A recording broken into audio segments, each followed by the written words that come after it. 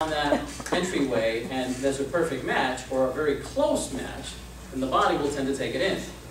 So anything estrogen-like has to fit that receptor. It's the reason why you hear about xenoestrogens or these mimickers. I think of these parabens and these propylene glycols, these things that are in creams and such.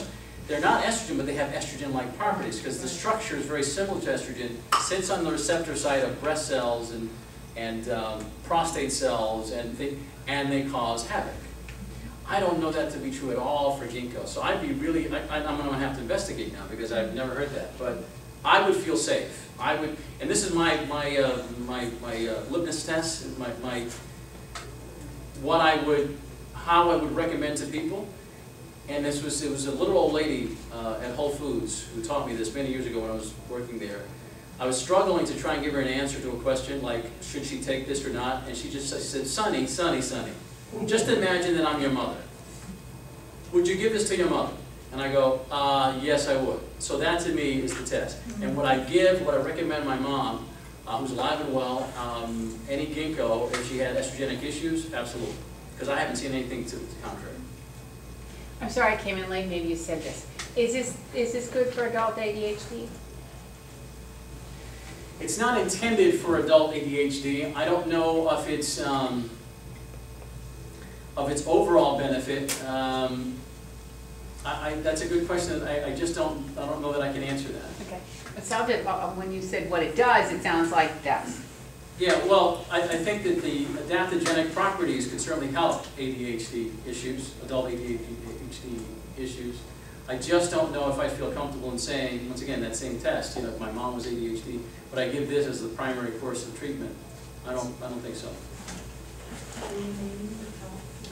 Theanine, definitely, yeah, and that's part of the green tea extract, absolutely. Theanine would certainly help in that. The Siberian ginseng, also great for mental function and acuity and support, absolutely. So you mentioned the creams, like the hormone creams, can give you estrogens and may turn to cancer. So those creams and those patches can be risky. Oh, absolutely, yes. But this is not. If you take this, you will not get no estrogen, no cancer will come from this. That's what you're saying. Wow. Did I say all that? Well, it sounded that way, because you mentioned the hormones will give estrogen to her, but not this. Yeah, she was asking me about the ginkgo biloba, if it had estrogenic properties. There's no estrogenic properties in this formula whatsoever. That's what I mean. No estrogen from here, but from the hormones, the creams, and the patches, and all stuff, that can give you some kind of estrogen. The cumulative effect of all that can absolutely do that, but sure. this won't give you the cancer estrogen. There's nothing in here that would promote that at all. James? So in other words, if you're just into a caffeine drink, but you do caffeine to give you the lift, that has slight drawbacks on the cancer side. Not every caffeine drink, but some do, some don't. Well, I don't understand the question. Well, there's so many like the Red Bull. Yeah. There's so many different drinks that they were caffeine that people take to get an energy, like a fast energy shot or things like that, whether it be here or wherever else. Some of them, the caffeine has a slight estrogenic effect, some don't. That's why I'm asking. Once again, I don't know that to be true either. So you don't think this is giving you If the caffeine has other issues that people should avoid if you're taking too much of some caffeine give it. you cancer, some don't. Some people say you drink 6 cups of coffee a day will stop the cancer. Other people say years ago it was the opposite. I guess reversing it. I guess that'll be for the cancer talk, but I'm just not equipped to talk about that tonight. So you don't know no caffeine drink that would not give you the cancer. Last point on this, and I'll go to James. Caffeine actually has antioxidants in it. And a while back they were selling caffeine, liquid caffeine, not solutions, but drinks that had these antioxidants in them that promoted antioxidant support. So great for heart health, great for brain health. And so caffeine actually, it's when you roast it, it's when you decaffeinate it with solvents, it's when you add other things to it that you actually denature the benefit of caffeine. But caffeine in its raw form is actually beneficial for you. Oh, you beneficial without the added ingredients like in the Monster drink. You ever seen this Monster drink? Hang on, let me go to James here. Well, to answer his question, if the coffee bean is not organic and they spray it full of chemicals, so sure, that could be an issue. That's correct. And as far as turmeric, I mean, I think everyone in the world should be taking turmeric it works on so many different parts of the body, particularly detoxifies the liver. And the latest things I've been reading now, if you have a precancerous cells working on the DNA, it'll actually correct it. Wow. Yeah, and eliminate it. So it works against cancer. So turmeric is very powerful. I've seen some research on turmeric and cancer issues, cancer studies. I didn't know it went that far. Yeah. But you're right. Turmeric has all these wonderful benefits. The thing is, it's notoriously not well absorbed unless you eat a meal. So if you're taking your turmeric supplements on an empty stomach, like most of us, do first thing in the morning, if you have a hearty stomach, no problem. You're not getting the same benefit as you would if you took it with some sort of food. Now, we bypass that by adding the black pepper extract, which increases the absorption anyway. So whether you take it with a meal or not, no big deal. Yes, sir. Yeah, I was thinking, like, you're talking to me, Dan, and I'll come to you next. Rivia turmeric swaps that up. Say again? Rivia turmeric. Rivia turmeric from Dr. Beth absorbs that. Absorb that, okay. Do you know if they have black pepper extract in there? No, it's not. I don't think it does. It's a different way. Interesting. It's a different way to do it. Okay. And what was your question, sir? Well, I was just saying, like, I take a lot of those things, like, but I take more. I take, like, curcumin, like the Marita that he was talking about. Mm-hmm. But I don't take other things like, probably I would have to try this one to see if how it felt. Because I don't take a lot of this, I mean, some of the things in there, like ginseng or things like that. Siberian ginseng, I right? never tried those. Okay. But I do take like D3 and stuff. But I'm a person like, I'm working in the sun now. I had a different job, I got laid off. But now I'm working in the sun with the job I do now. And I was taking 5,000, sometimes even 10,000 a day, D3. Right. And so finally I went and got my test. What they call it, D3, something, the name of it. Hydroxy D3. Right. And the test, and it came out 35.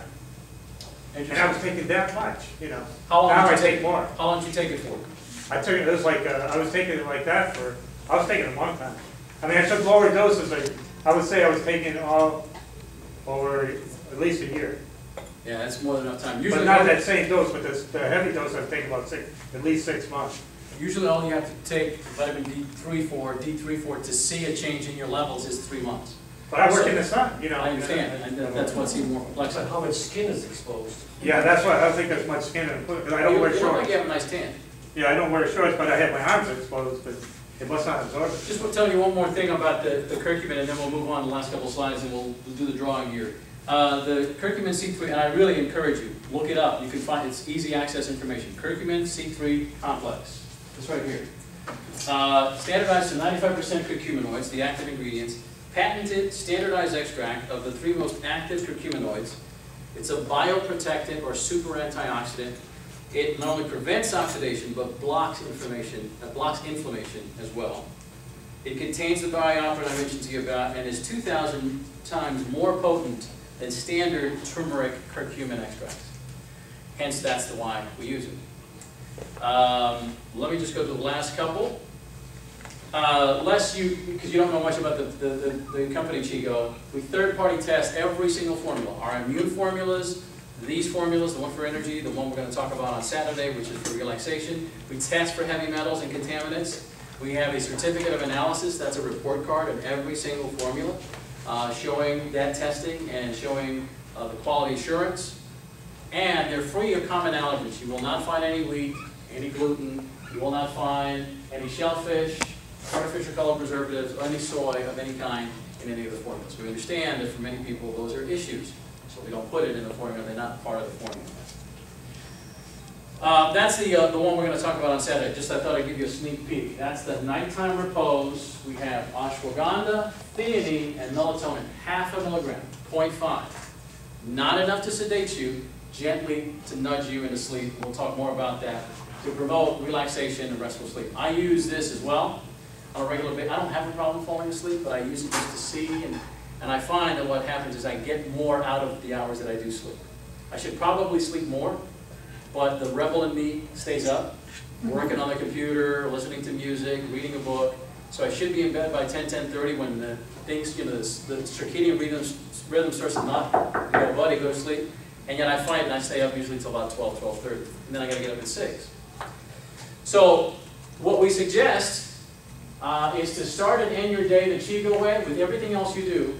You can, if you can incorporate daytime restore for the morning, that's your energy, and nighttime repose, which we'll talk about on Saturday at 2 o'clock for relaxation.